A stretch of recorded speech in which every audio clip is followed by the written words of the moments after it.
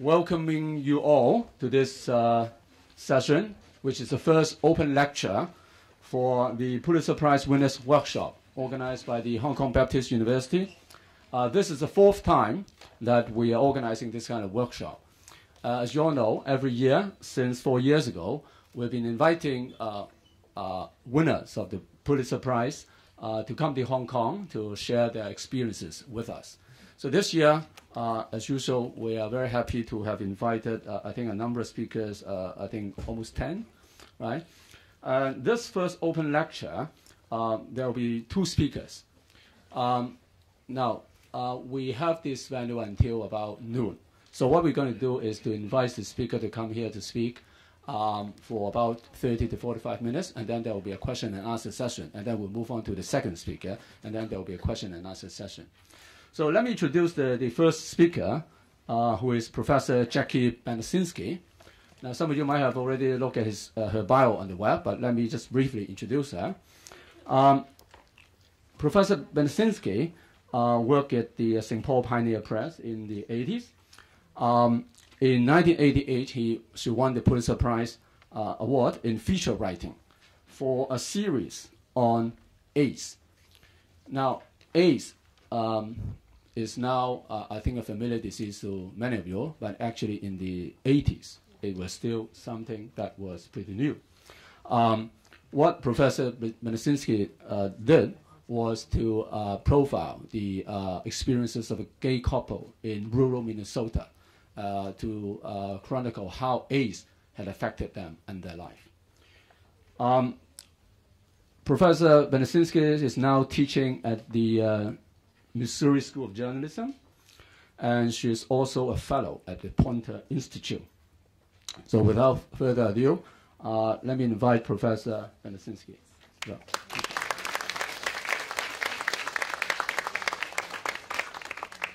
Okay, hi everyone. First rule of business, are your cell phones turned off or on to vibrate so I don't have to try to interpret your ringtones? I'm always like thrilled to hear about ringtones, but I've got to figure out how I'm going to do this here. Thanks for coming. What I want to do with you a little bit today is talk about some history, not a lot of history because your world is more about the future than it is the past. But I want to start by having you imagine a scenario. It was 20 years ago, and I was a reporter working in Antarctica. I was covering, believe it or not, a dog sled expedition across Antarctica. Now, just so you don't think I'm completely crazy, I didn't go all the way across Antarctica with the dog sledders, but I started with them at the beginning, and then I flew in and met them in the middle, and then I met them at the end. And it was a big international exploration event, and there was actually a Chinese man, a Chinese scientist, Qin Daho, who was with them at the time.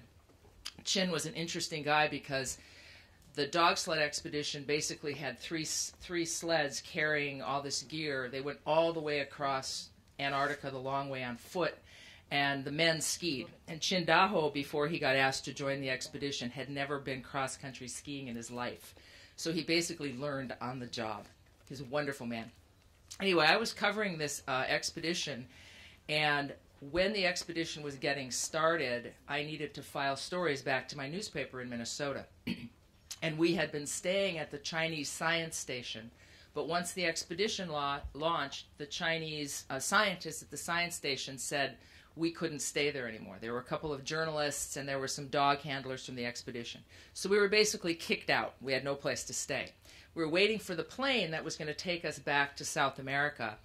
And the weather got really bad, and the plane couldn't fly very well. It was one of these really, really small planes. So we were just sitting and sitting, and we had literally no place to go. So we were sitting in a warehouse that was kind of a hangar for the airplanes.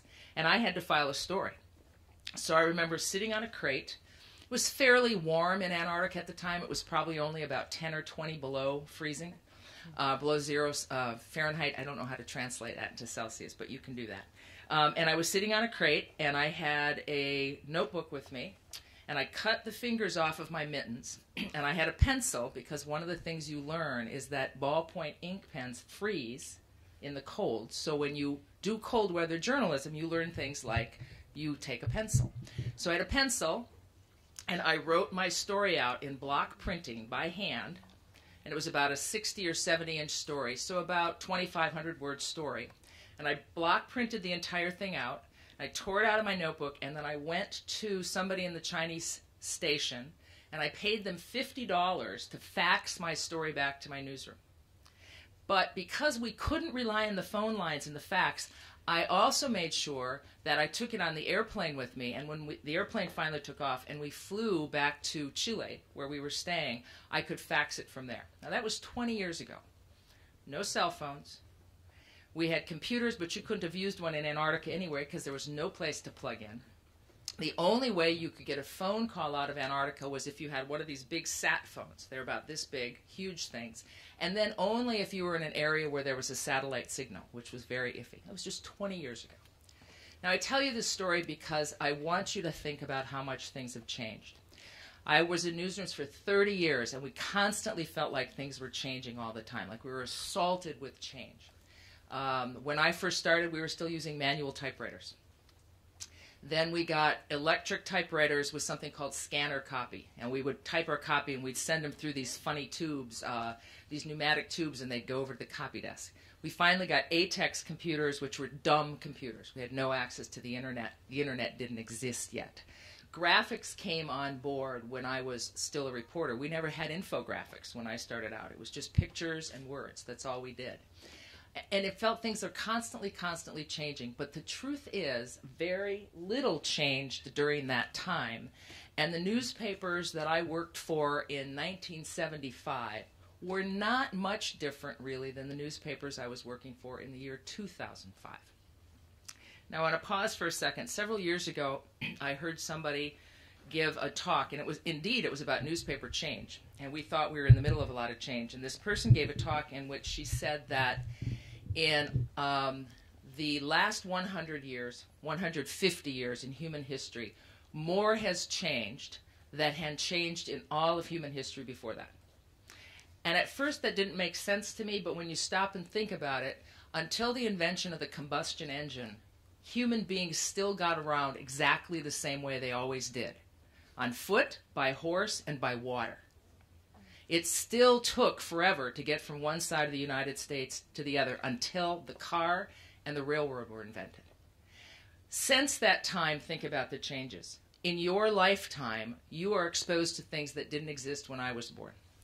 My mother was born in an era before rocket ships. My mother never flew on an airplane. Now we've got medicines that heal us. We've got laser surgery to take care of our eyes if they don't work. We've got rocket ships going everywhere. We've got nanotechnology. They're planting little chips in our necks so we can get through security at airports. God knows what else is going to happen tomorrow. So things are changing at lightning speed. The same now is true of journalism. That wasn't true 5 years ago. 5 years ago, we were still holding on to the way we had always done things. There are huge implications for this change, and your generation is going to have to figure them out. Some of the other things I was remembering while I was getting ready to speak with you that I just want to mention because I think it is interesting to know how people did this work not that long ago. A year after I was in Antarctica for the story I told you about, I went to Iraq right after the first Persian Gulf War. And the U.S. had pulled its ground troops out of Iraq, so the ground war officially was over. But Saddam Hussein's army had taken the Kurdish people and pushed them north out of their homeland, or what passed for their homeland. The Kurds have never really had a homeland, into refugee camps in Turkey and Iran and Syria. A photographer and I flew over and ended up spending 3 weeks in the mountains and in the refugee camps with the Iraqi Kurds. And there was only one hotel to stay in. We were in far, far eastern Turkey, and the only hotel to stay in was about 7 hours from the mountains. So we'd stay in this hotel, and we'd get in a Jeep in the morning, and we'd drive to the border of Iraq. We would hitchhike across the Tigris River, and then we'd walk into a small city where the UN was establishing a safe zone for returning refugees and trying to clean up the hospitals and things like that. Everybody who was in the press was staying at that same hotel because it was the only place to stay. And I remember being out in the mountains one day getting our story, and I had to go back and file. And back then we had something called, I don't know if any of you have ever seen these. There were these little dumb computers, basically an electronic typing machine. And when you opened them up, they had a screen and you could see about 7 lines of type. And you type your story, and then you had a set of what were called muffs. And they were these big, like, earphone type things that you would put into the ends of a standard telephone. And you would dial the telephone and hit a button, and your story would get sent over this telephone line. And so you had to get to a telephone, right? So I get back to the hotel, and there's one pay telephone in the hotel. And we all have to use it. I learned a big lesson when I was there because there was a reporter for the New York Times who had paid someone to stay on the phone all the time so no one else could use it. So he literally had a paid person who was on the phone, the pay phone, and I went up to him and I said, "Can you share the phone?" He said, "Absolutely not. Are you crazy?" So I had to figure out what to do, so I walked down the street and I knocked on the door of the local post office and telegraph office, and I gave the people $50, and I said, "Would you let me sit inside your post office tonight?" Because they had a phone. And so I sat on a crate, typed my story, and sent it over the phone line. And I did that every night for 3 weeks because the New York Times had the one payphone in the joint. Can you imagine working that way now? Can you imagine doing reporting without a cell phone? Can you imagine doing reporting without Google? Yeah, that really scares my students when I say, no Google on this one. You actually have to call somebody up. And they're like, well, I have to find them first on Google, right? I have a student who literally had never used a phone book. So I picked up the phone book one day and I whacked him on the head with the phone book. And I said, this was the first Google. You learn how to use it. Things have changed dramatically. And I want to talk to you a little bit about the implications for that. One last funny little story about cell phones. My last newspaper was the Seattle Times. Seattle Times just won the award in the United States for the most innovative newspaper of the year. 10 years ago, I was an editor in Seattle, and a colleague of mine and I were fighting with management to allow us to get cell phones for the reporting staff. We did not have cell phones for the staff. This was in 1999. There was a big demonstration and street riot in Seattle based on the World Trade Organization, the WTO. I think a lot of you are probably familiar with the WTO because it's been a big issue in China's development as an economy and into the emerging democratic world. And we didn't have any cell phones, and so our reporters were caught in the middle of this street riot, and they had no way to talk to each other because we didn't have phones. And so we finally got cell phones in time for Y2K, for the change in the millennial. We didn't have cell phones 10 years ago in the newsroom. Imagine doing your job that way. So you're now being thrust into a world where things are changing much, much more rapidly than they even did in my time. And in the last 3 years, the changes we've seen have been profound. They've been troubling in some ways because they are challenging not only the way we always did journalism, but they're challenging the ethical foundations of our journalism. What we thought were professional boundaries are being run over by some technological advances and some changes. Those things are going to have to be sorted out. There will probably be talk this week about the business model of Western journalism failing.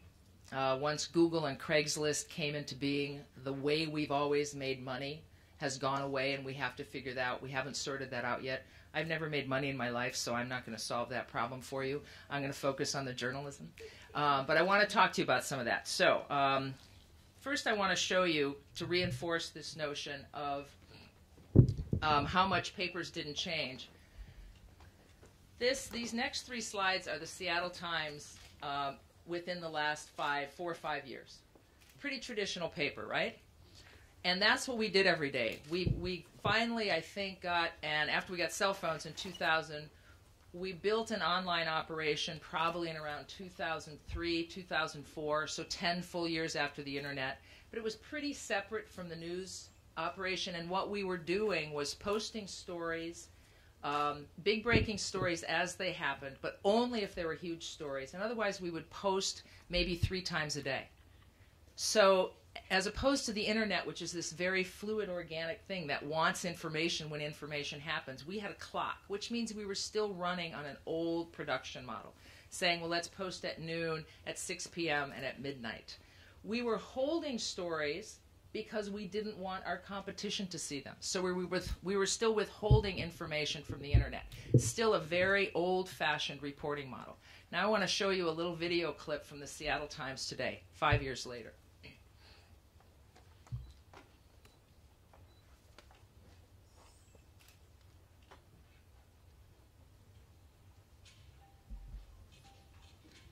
Welcome to Seattle, where we're changing the news equation. What we want to do is not to be seen as being a dinosaur living behind an iron curtain or a brick wall. We want to be seen as, yes, we still have the traditional values that have made us so strong, and we're not willing to compromise on those. But we are willing to accept that the world's changing and that technology offers us opportunity every bit as much as it offers a threat. Here in Seattle, that means we've harnessed our community and our one-time competitors to amplify our journalism. We now invite readers not only to talk about our stories, but to help us cover and distribute them via Twitter and Facebook, Dippity and Google Wave. We've also forged partnerships with hyperlocal sites. That helps us reach new readers and offer existing ones stories that we no longer have the staff to cover. It's news to the third power. Here's how that approach played out last November when a lone gunman walked into a coffee shop near Tacoma and assassinated 4 police officers. I look at my phone and I see the breaking news. I saw what happened. Immediately dial into the newsroom, figure out what's going on. We create a hashtag, Wash Shooting hashtag. There hadn't been one created yet, and people immediately started using it, and it was going gangbusters. Jennifer Sullivan had gotten the suspect's name early on. My guess is that we probably had at least a 4 to 5 hour jump on every other news organization. And within that time, we were able to build a really compelling profile of Maurice Clemens, not only who he was, but how he came to be free on that day. We were investigating on the run, and we were innovating on the run. As soon as we confirmed information, we pushed it out on every platform we had, and some we had only read about up till then, to help a frightened community make sense of what was happening. On Monday, it just kind of hit me, we'll just use Google Wave, we'll just try it. It kind of got bogged down when we had close to 500 people on the actual Wave, but it was like email, chat room, wiki, but with rich media capabilities, so you can collaborate on a map together in real time. Dippity is just one of those tools where you can organize things and in a timeline format, video, photo, text, and it creates some kind of chronological narrative, which was useful here because we're talking about a 40-hour manhunt and people want to know as things are changing. I was proud of our team and how we worked together and how with photography and multimedia and with the web and print, we did our jobs, but I think we broke some new ground. Our reporting online and in print won the Pulitzer Prize for coverage of breaking news. But as every journalist knows, it's not the response to the big story that's the true test of a newsroom. It's how we handle the day-to-day challenges. In the last 12 months, we have formed news partnerships with nearly 30 hyperlocal news sites. Most cover neighborhoods, but some focus on topics of particular interest to Seattle readers, such as bicycling, sailing, and beer. This cooperative has allowed us to provide news for our readers that we no longer have the staff to cover on our own. And because we're partnering only with sites that share our journalism values, we minimize the risk and maximize the value of all of the participating news sites, including our own. Because of the way the Times has chosen to conduct this, rather than taking our content and rewrapping it as if they're sort of trying to pretend that it's something that's being produced specifically for the Times, it'll be a link off the homepage directly to one of our stories. But the end result, at least for SeattleTimes.com readers, is still that you look at SeattleTimes.com's homepage and there is a broader kind of coverage. In August, we published our most ambitious collaborative project. Our newsroom produced a package of stories on the growth of family homelessness and the system's ability to address it. Then 7 of our partners brought that reporting home by writing about problems and programs in their backyards. I didn't intend for none of this to happen. I really feel bad because I've never had to ask anyone for anything. I've always worked and had my own. We're not saying we found all the answers, but forging community partnerships and embracing our readers has multiplied our reach and our relevance. Even more important, it's proof to our critics that this dinosaur is alive and kicking and embracing evolution.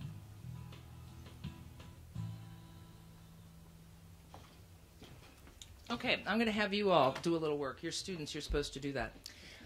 In that clip you saw, how many different kind of innovative or new practices did you hear? Just name some of them. What did you hear that people are doing that's different than what I talked to you about how I work? Tease them out.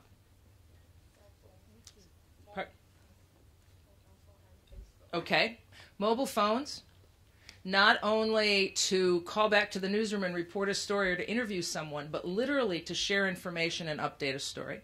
Facebook and social media, using them as reporting tools and as publishing tools. What else did you hear? Google Wave. Google Wave, right. How many people in here use Google Wave? I tried it one time. I couldn't figure it out. It made me dizzy. But they're actually using it now as a reporting tool, and they're jumping in, which means they're open sourcing the news. They're letting people jump in and say, I heard this, I saw this. And that's an interesting thing to do because we always controlled as the gatekeepers that information, and we never let it out until we had thoroughly vetted it. And now the world is jumping in and helping us report that news. Did you hear anything else? Wiki? Did somebody say Wiki? Yes. Yeah, and we're going to talk about Wiki a little bit further because Wiki's got some interesting implications. And Google Wave, as I understand it, is sort of a Wiki type thing, right? What else did you hear? They talked about partnerships. Twitter, very much. Twitter is huge. Matter of fact, I'm going to stop and I'll tell you this story now. One of the ways that the Seattle Times covered that manhunt for the man who shot the police. The backstory is there was a guy who had been in jail in, I think, Arkansas, in prison. He was let out on parole. The governor actually signed a release letting him out. He ends up in Washington State where he has family. He gets in trouble again. He ends up in jail. They let him out again over the weekend on bond. Nobody checks his history. He's told a bunch of people he's going to kill some cops. And he walks into a bakery, a coffee shop one morning, and he literally assassinates 4 policemen, 3 men and a woman. And so there was this huge manhunt for him. Seattle Times did 2 things that were interesting. They did all of their old traditional kind of reporting. They got the name of the suspect through old gumshoe reporting. 2 reporters who had great contacts and great sources within the police department got the names on the QT from the police. So they weren't using Google. They were on the phone working sources who trusted them, saying, we have to have a name, and cutting a deal with the police about how they would use that name. At the same time, they were using their strong knowledge of how to do database reporting to find out, once they got the name, what this guy's history was. And the third thing they were doing, as they said, is they were innovating on the fly. They were saying, what tools do we have? Because this thing is moving really fast. One of the things they did, they had a reporter, veteran reporter, and a photo intern. Not the young woman you saw up here, but a young guy who was a photography intern. And they were out in the streets in the middle of the night, following the manhunt. And they ended up walking themselves into a neighborhood that the police soon got to and surrounded. So now the reporter and the photographer are inside the search zone. They knock on a door and they ask a guy if they can come and use his house as a staging area. Police can't tell a private citizen no, and besides, things were moving so fast, the police weren't paying attention. So the reporter and the photographer get into this house, and the photographer gets up onto a second-floor balcony in this house where he can see the entire street and he can see the manhunt play out. Now, it was pitch dark because the police had all the lights turned off and they were using night goggles, so they had an advantage over the suspect. But what the photographer did, and you can probably tell me if this works, he would hold his camera up and he would take a small picture, and it worked like an infrared, so it would sort of light up the area, right, for a brief amount of time so he could see what's going on, which means in these little flashes, he's watching the manhunt play out. No phone, didn't know what to do, so he pulls out his cell phone and he starts twittering back to the newsroom about what he's seeing on the streets. The newsroom sees it, and they say, they have a little discussion about what they ought to do, and they open up his Twitter and they start sending his Twitter feeds directly to the public. So now the public is literally following the manhunt while this photographer is seeing it in these little snapshots through his camera and twittering it on his smartphone. Can you imagine? So a whole different kind of reporting. I want to highlight 5 areas that I think are changing dramatically. There is no way, frankly, I can tell you about everything that's changing on the media landscape. Things we didn't know about yesterday are suddenly going to be in play tomorrow. I want to tell you about 5 things that are major changes to pay attention to, and I want to encourage you to constantly be thinking about your own, I'm going to move out of the way here, about your own need to stay up with these things and not be overwhelmed by them. Because frankly, you could spend all your time keeping up with what's going on in the media and never do any journalism. So don't get too lost there. But here we go. The rise of social media. Does this work? The rise of social media, huge, both reporting and publishing on social media. I told you about the Seattle Times Twitter coverage. We're seeing that more and more where newspapers are using Twitter both as a reporting device.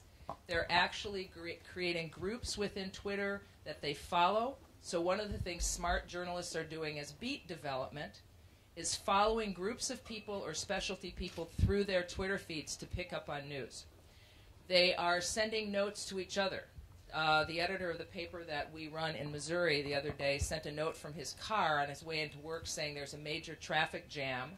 Can we put something online so people commuting know to avoid this area?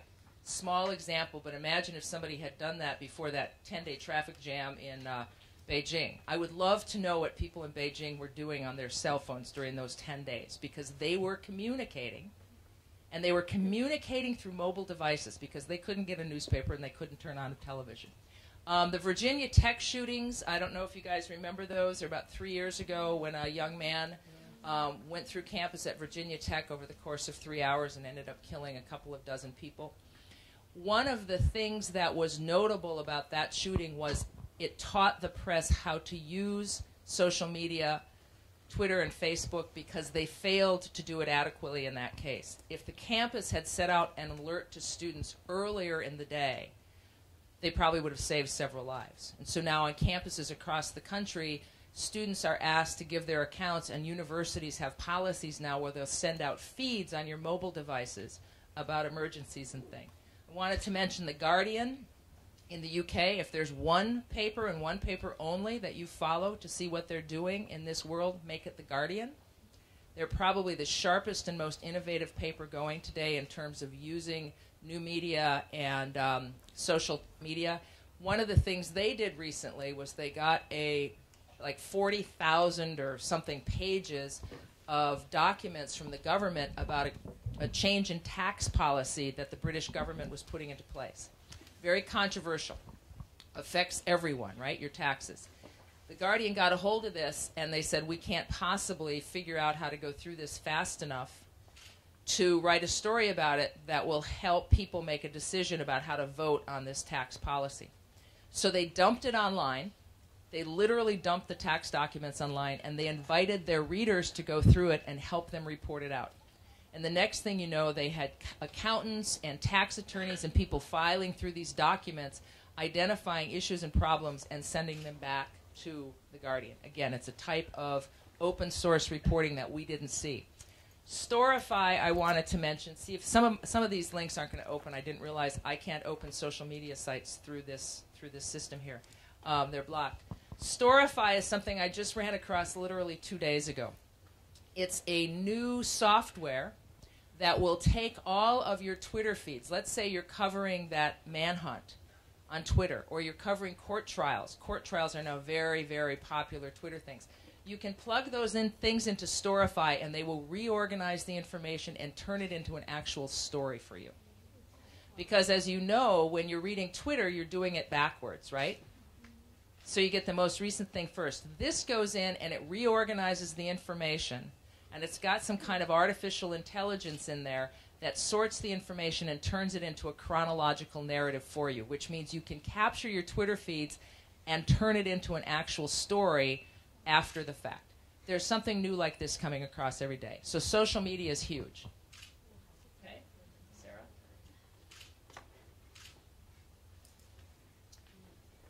Sarah? This is an example of something that was plugged into Storify. And you can see what they've done in part is they've put it in chronological order, and they also organize the hashtags for you, so you can follow where things are going. It's helping you use this as a tool to report without making your readers do as much work in terms of following it. Publishing on Facebook and other social media is also becoming a brand new trend. I'm not going to be able to open up her site, unfortunately, but I've been intrigued by this. Connie Schultz is a Pulitzer Prize-winning columnist at the Cleveland Plain Dealer. And she's just a really, really good, smart reporter who now writes a column. She started about 2 or 3 years ago, I'm not sure when.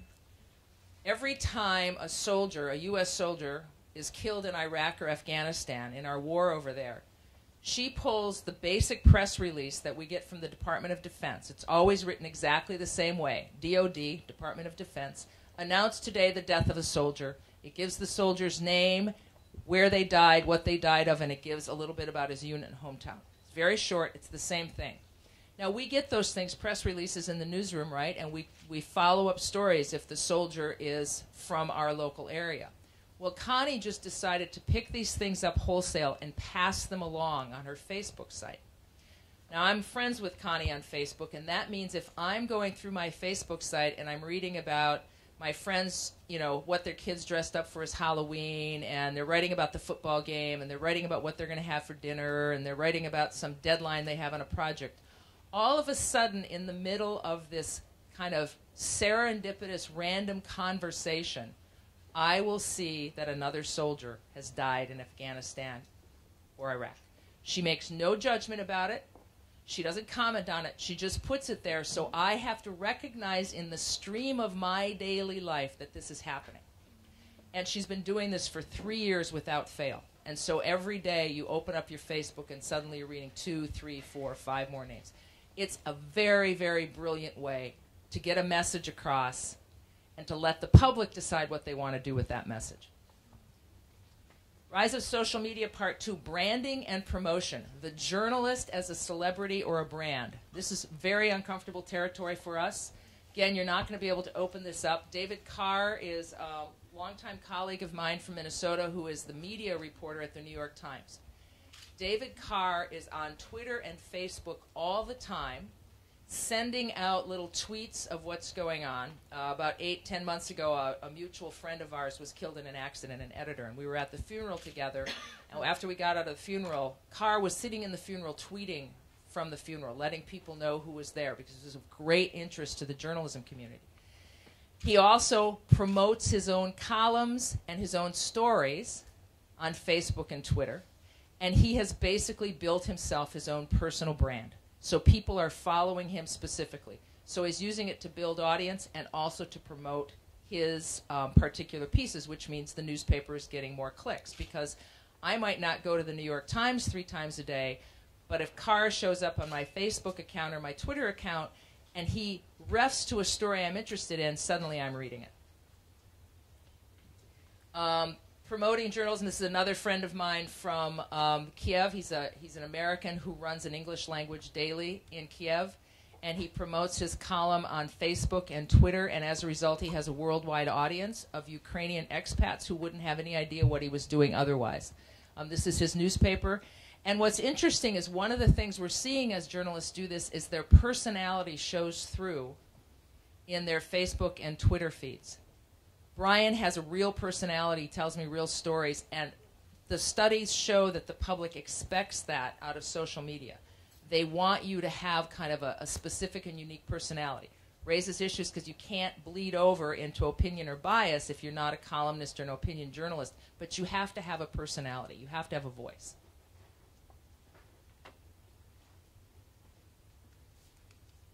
There's Brian's links. I looked at his thing yesterday. His birthday was October 28th, and I had to go through 5 pages of birthday messages. But this is an example of the kinds of things he's posting, which means he has made his small little newspaper in Ukraine, which the government wants to constantly be putting the kibosh on. He's made it a live, active thing, and he's got a very, very rich community who's following him of English speakers not only in Ukraine, but expat Ukrainians or people who have lived and worked there from around the world. So he's getting tips. And he's also showing his boss he has a following. So the guy with the money who supports the paper isn't as eager to go away.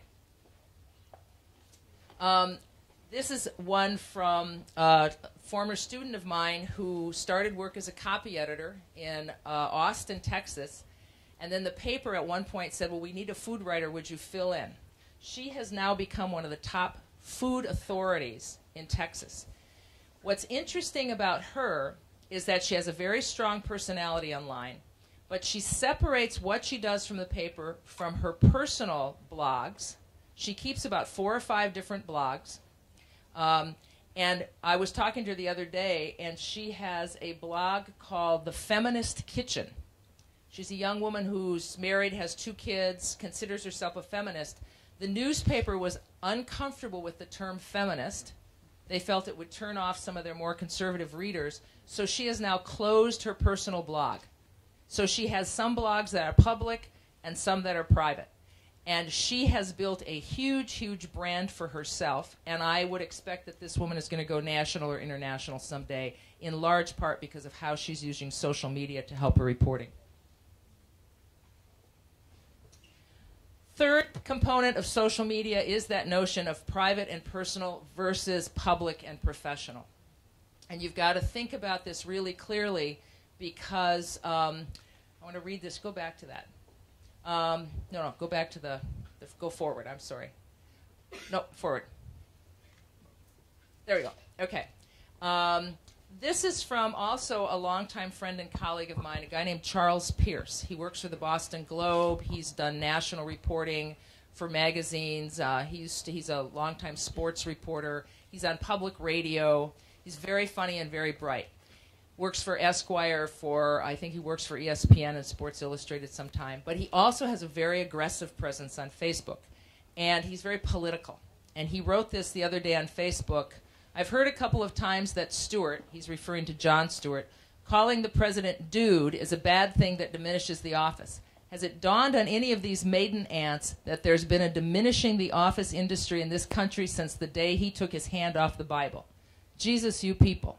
Well, what Charlie is doing here is basically taking a shot at the Tea Party folks, the people who are very, very critical of Obama. And I wanted to show you that because Charlie believes that his Facebook and Twitter postings are his personal business. The Boston Globe has asked him to stop, and he's now in a legal battle with them over whether he has the right to say what he wants on his personal spaces.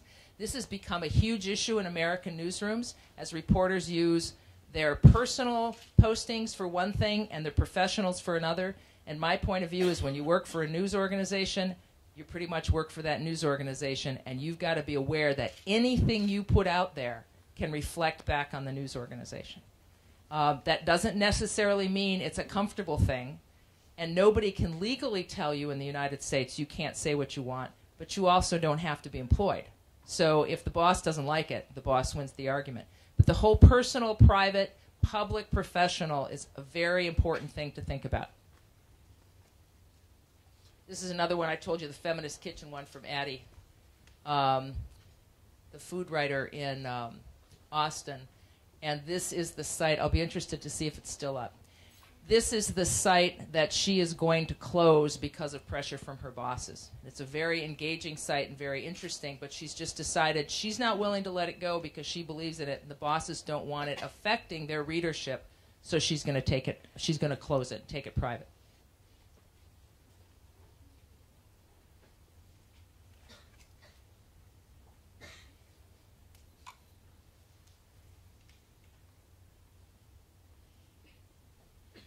Oh, you don't have to go through all of these. I think this is an example of her other one, but that's okay. Okay, social media, the next thing that's the huge change is the posting of 24/7 news online. Most newsrooms in America are trying now to switch to their digital first, which means they're no longer putting the publication out according to the time the presses run. They're really saying digital first, which means if we have it, it goes up. That's raising huge issues of accuracy and verification because reporters are now posting information without stopping and having time to verify it. In some cases, they're directly posting press releases, things they hear on the police scanner, reports they get through other sources, that raises real implications for our credibility.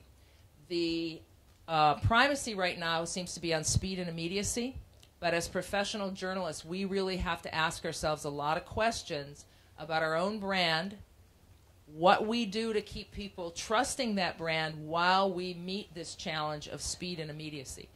One option to think about is how you use sourcing and transparency. So if you are posting something immediately and you haven't had a chance as a reporter to call and verify it, then I think at the very least you really have to be clear with the public where it came from. I'll give you my favorite quick example. I was in a grocery store about 2 years ago when the woman next to me started to scream. And then she got on the phone and she was sobbing and screaming that Michael Jackson was dead. Next thing you know, the entire grocery store is yelling across the aisles and people are sobbing and screaming about Michael Jackson, and they're all on their smartphones trying to figure out what's going on. I buy my groceries, I go to the car, and I turn on my radio to my trusted source of news, which is National Public Radio. I hear nothing about Michael Jackson. I switch channels to an AM channel, and all it is talk about Michael Jackson. So I found myself having a little experiment. I kept going back and forth, and I was waiting for National Public Radio to weigh in.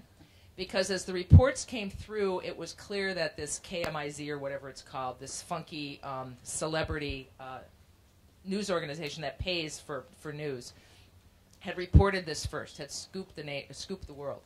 But everybody else was jumping on, including the LA Times. About 30 minutes after this woman first screamed in the grocery store, National Public Radio broke into its programming and said, "We feel compelled to report that there are widespread reports from several organizations that Michael Jackson is dead. National Public Radio has not been able to confirm this independently. We are working to do so. We will get back to you as soon as we can. But we felt it important to tell you that this is what's being talked about." Now, I talked to people at NPR after that, and they said it was a huge debate internally whether that was the right thing to do, because National Public Radio has a standard that they said they never report unless they verify. And in this case, they pushed it further. But I think what they did that was smart was they let me know it was being talked about, which means they weren't keeping themselves from the conversation. Huge lesson for us in the mainstream press is we can't stay out of the conversation. If the public's there on Twitter, we got to figure out a way to be there with them.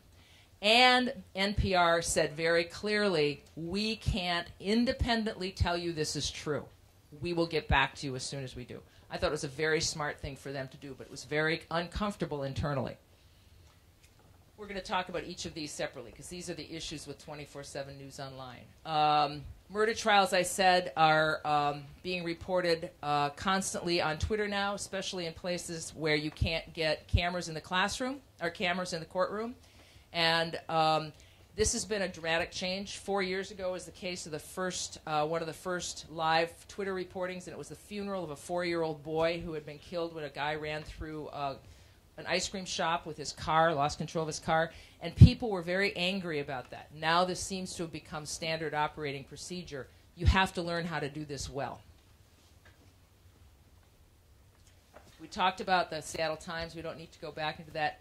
Accuracy, this is a huge issue. You're going to have to determine if you make a mistake in a release online, how do you correct that mistake? Because once it's out there, there's something called a digital footprint. Once something is out there, it's out there forever. So you have to have a strong, firm policy and ethic about how you're going to chase corrections and how clear you're going to be about them, which is also a change. We talked about accuracy and sourcing. If you haven't followed the New York Times coverage of the WikiLeaks from the Iraq War, I would encourage that you do so. Some people think these are the new Pentagon Papers. What's uncomfortable about it is that the New York Times source, the guy from WikiLeaks who dumped the documents, is very questionable, and the New York Times doesn't know where he originally got the documents. So they're in a position to have to decide, we believe the public needs this information, but they literally don't know the origin and whether or not the core primary source has an agenda or not. Very, very tricky ground for journalists. go on. This is from the, and finally, anonymous comments. This has been one of the most troubling things in the news industry. Once we opened up the ends of stories for comments from the public, and we let them post comments without using their name, we realized that we were getting vicious, nasty, racist, hateful comments from people that are very, very disturbing. There are some reporters now who are refusing to write certain stories because they don't want the people in those stories to be subjected to these comments. Some people say you can't go backwards, you can't close the door on this, but there's now a growing movement that says we are going to end up having to moderate or close some anonymous comments, or, in my opinion, make people attach their name to their comments, or at least make it possible for us to know who they are, because this has just gotten out of control. Keep going on. Okay, and the last thing is changing journalism. New partners, David Boardman talked about that in the Seattle Times thing, where we're now working with blogs and citizen startups to help us with our journalism. We're letting the public help us with open crowdsourcing journalism.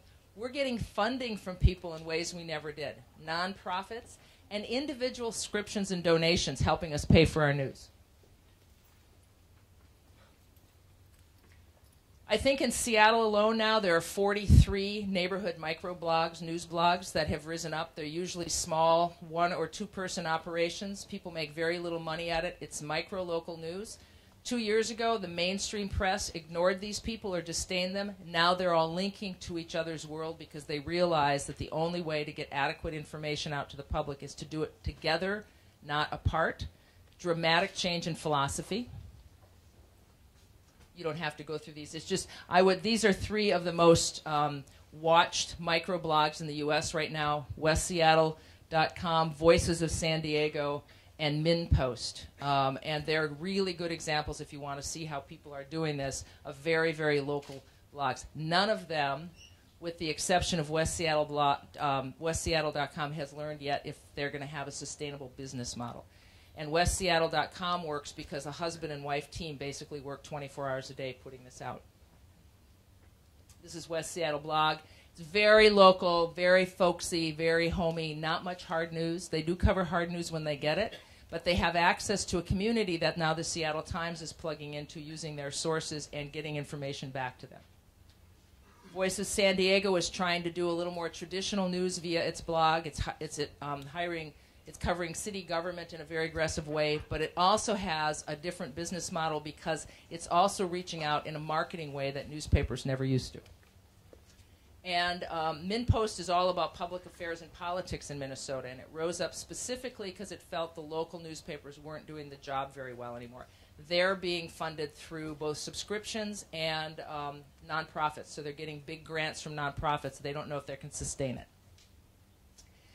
Here's what's going on in journalism. As newspapers contract, there's been a strong startup among these micro-local blogs and among people who are doing investigative journalism. Those are the 2 places people are paying attention to.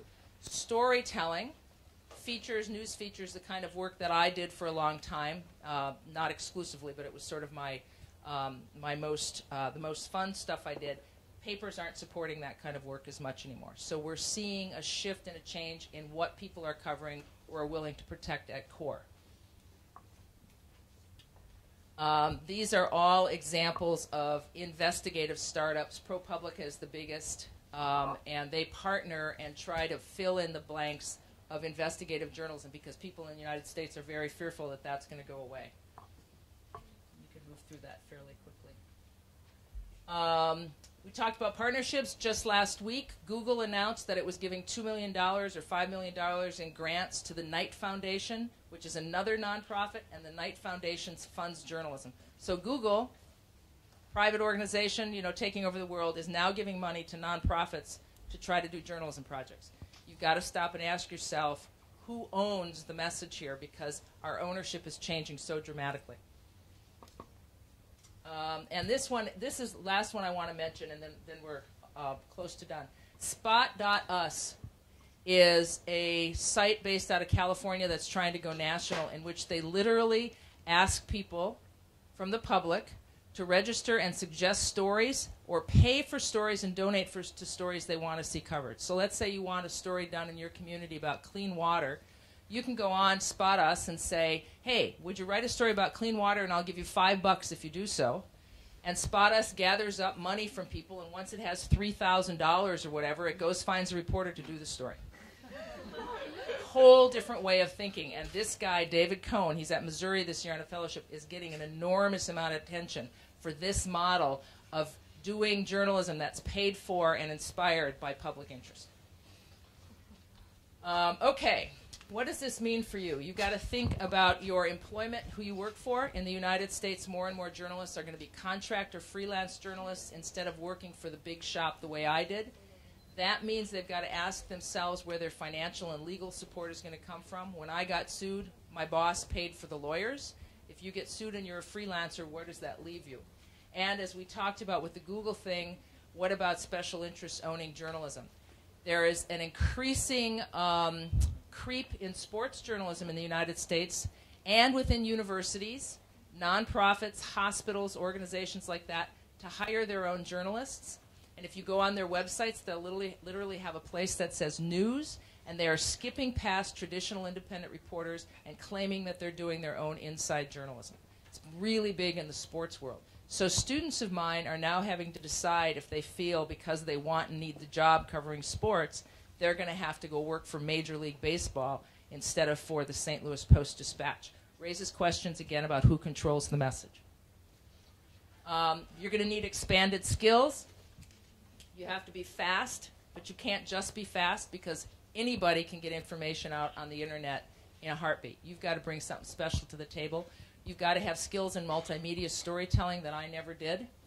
And you also have to have some depth and range that takes you past the moment of that's just about speed and pumping it out there.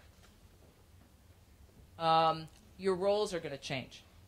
A lot of news organizations are now holding public events in which they're having people come together and discuss things. So they're becoming conveners. They're aggregators as much as they are originators of news now. And they've got to find a way to have those different relationships with the public so the public is invited into the reporting, and yet the paper can say, we've vetted this information. Okay, 10 quick tips for you. Know and honor your core journalistic principles, because these changes are happening so fast, it's easy to get overwhelmed with them and forget what journalism is about at core, which means you really need to understand where journalism came from and what it's about. Know your local industry and laws. Know what laws are governing fair use, for instance. Can you pull up a YouTube thing and use it?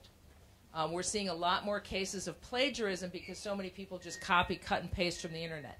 Know the laws of your organization, your local community, your country, and make sure you understand how the laws are attaching to new media. Learn basic web skills. The more you know your way around a website, the more you can be in control of your own work and your own destiny, especially if you want your own blog. Learn basic computer-assisted reporting skills. I don't think any student should go through journalism school without knowing basic computer-assisted reporting. And learn the fundamentals of digital. You're not going to become a master at all of these things, but at least have some knowledge or some ability to say, okay, I know basically how editing audio and editing video works, and make sure you know how to do that stuff on your smartphone and your computer, because you never know when an organization is going to say, we need audio on this story. Okay, last one.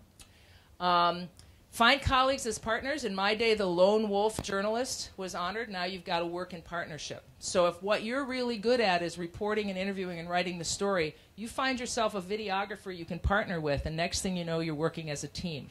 Teamwork in journalism is everything these days. We're no longer doing that one story. We're putting together packages. You have to have a team. Specialize in hot topics. Pay attention to where you think the news is going. Business, the economy, finance, health, the environment, science, anything that can give you a specialty edge. Keep a blog, build your brand. Be careful with it, be appropriate with it. But everybody says, I don't have a website, and I get hammered for it. 92 of you are going to ask me by the end of the week, oh, what's your website? And I'm going to be sitting here saying, sorry, I don't have one, which is stupid.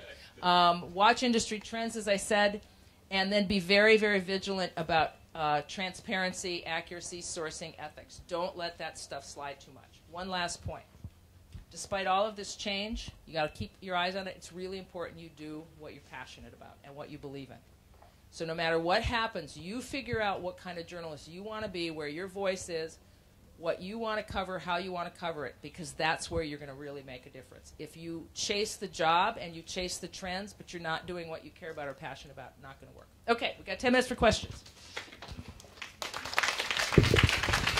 Well, thank you very much, Professor Benesinski. I'm sure all of you find her presentation highly fascinating and stimulating.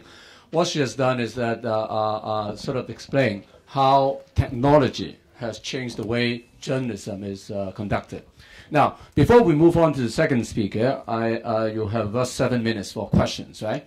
Now, would anyone want to ask a question? No? How can you be journalist, right? Or, okay, question. Social medias and then that generate the problem of public and private information, because I'm teaching at the university actually, and then I always read my students, former students' Facebook call, and then some of them work in the TV station or newspaper, and then they will always telling people on the Facebook call saying that, okay, I hate the guy that I just interviewed, and then he's lying all the way.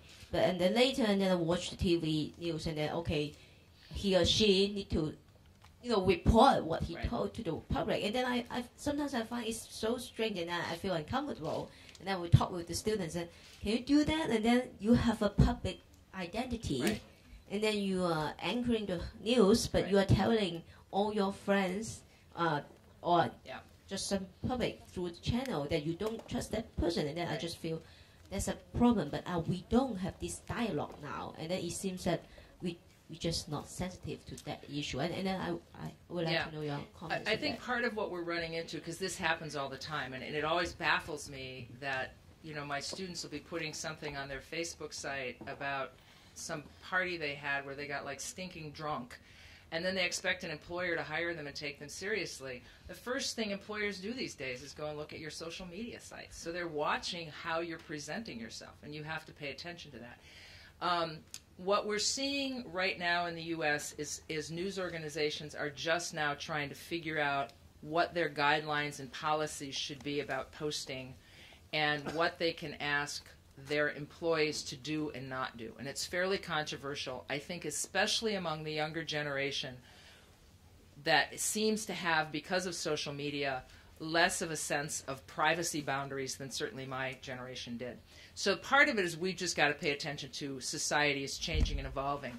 But if I were running a news organization, I would have a very, very clear conversation with my employees about what professionally is appropriate, including on their private sites, and if they violated that, they'd be out the door in about 2 seconds. I wouldn't tolerate it. There's just no way you can have that kind of commentary online in one place and then expect your journalism to be credible in another. You can't. So you have to come up with policies. And the young people who are doing this need to be part of defining and creating those policies so they understand them. Okay, second question. Yes.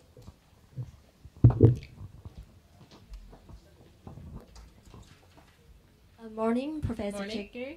I'm a student of journalism and public communication of University of Macau, and nice to meet you here. My question is, you mentioned about the emergence of new media and the social network. So what do you think about the influence of the new media to the traditional mass media? Okay, more precisely, do you think it enhances the function of the traditional media or the job of the journalist in the traditional media, or detect